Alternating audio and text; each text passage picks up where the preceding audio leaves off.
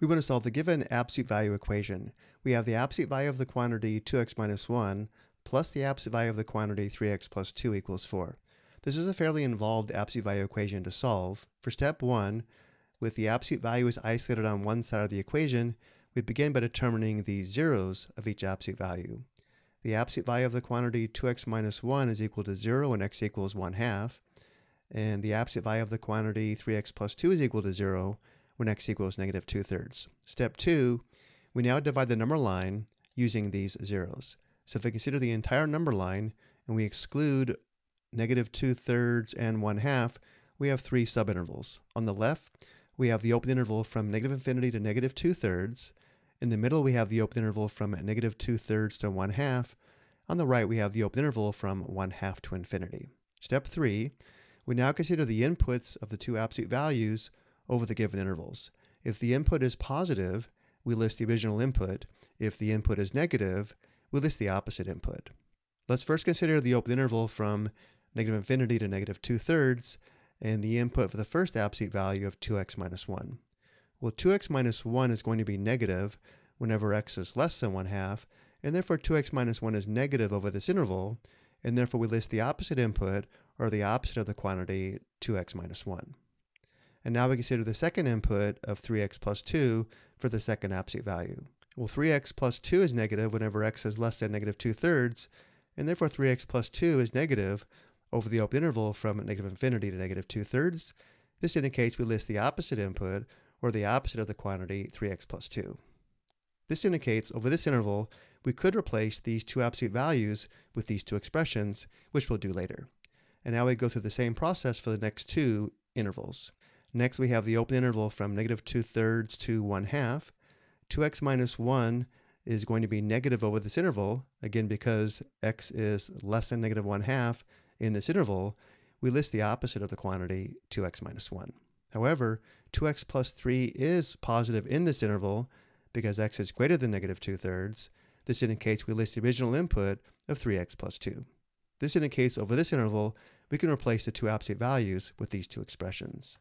And then finally, for the interval on the right, the open interval from 1/2 to infinity, both inputs are positive, and therefore we list the original inputs of 2x minus 1 and 3x plus 2. For our final step, step 4, we write and solve equations using the columns of expressions. However, the solution must be in the interval to be a solution to the original absolute value equation. So using the first column, we sum these two expressions and set the sum equal to positive 4 from the right side of the equation. We're simply replacing the absolute values with the appropriate expressions over the given interval.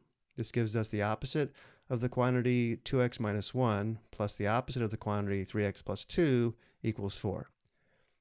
For the next interval, we have the opposite of the quantity 2x minus 1 plus the quantity 3x plus 2 equals 4. And for the third column, we have the quantity 2x minus 1 plus the quantity 3x plus 2 equals 4. And again, now we solve these equations.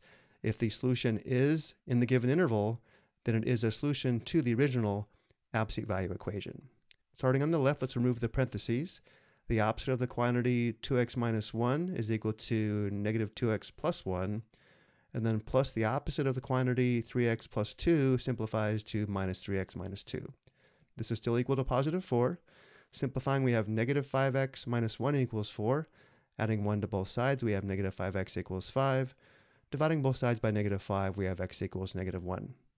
And now we need to check to see if negative 1 is in the open interval from negative infinity to negative 2/3. Well, negative 1 is less than negative 2/3, and therefore negative 1 is in the interval. This indicates x equals negative 1 is a solution to the original absolute value equation. And now for the next equation, let's remove the parentheses. We have negative 2x plus 1 plus 3x plus 2 equals 4. Combining like terms, we have x plus 3 equals 4. Subtracting 3 on both sides, we have x equals 1. However, notice here, x equals 1 is not in the open interval from negative 2/3 to 1/2 because it's greater than 1/2. So while it does satisfy this equation, it is not a solution to the original absolute value equation. We eliminate this as a solution. And now for the third equation, combining like terms, we have 5x plus 1 equals 4. Subtracting 1 on both sides, we have 5x equals 3. Dividing both sides by 5, we have x equals 3/5. 3/5 is greater than 1/2, and therefore it is in the interval, indicating x equals 3/5 is a solution to the original absolute value equation. We have two solutions, x equals -1/2 or x equals 3/5. Before we go, let's verify this graphically. To do this, we'll graph the left side of the equation, graph the right side, and look for the points of intersection. So in turquoise, we have the graph of the left side of the equation. In orange, we have the graph of the right side of the equation. Looking at the graph, we have 2 points of intersection. The x-coordinates represent the solutions. We have x equals -1 or x equals 0.6, and 0.6 is 3/5. The graph verifies our work is correct. I hope you found this helpful.